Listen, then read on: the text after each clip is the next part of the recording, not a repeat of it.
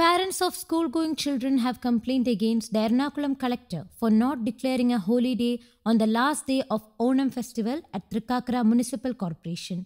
As Collector Renu Raj didn't announce a leave for the day, parents including girl students were in distress. The parents of 9th class students studying at Ernakulam South Girls School complained to the Municipal Corporation that although their daughter left school at 4, she came home only at 9 p.m. at night.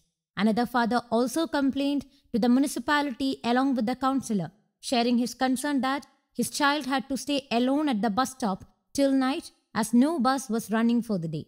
A procession organized by the Thrikakkara Municipal Corporation on the occasion of the Onam Fest was held in Ernakulam, which made things to a standstill. But the corporation officials clarified that it had already requested the district collector in writing to grant a local leave. Municipal Corporation Chairperson Ajitha Thangappan said that the collector said she would give leave when she was told in person.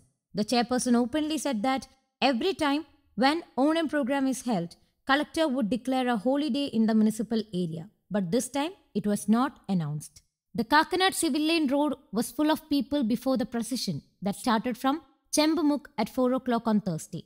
Due to this, vehicles including private buses faced traffic jam and the service to Kakanad was temporarily stopped. The procession organized by Thrikkakara Municipal Corporation on the occasion marking conclusion of Onam Fest ended up trouble for kids and now trouble for Ernakulam Collector. News Desk, Kaumudy Global.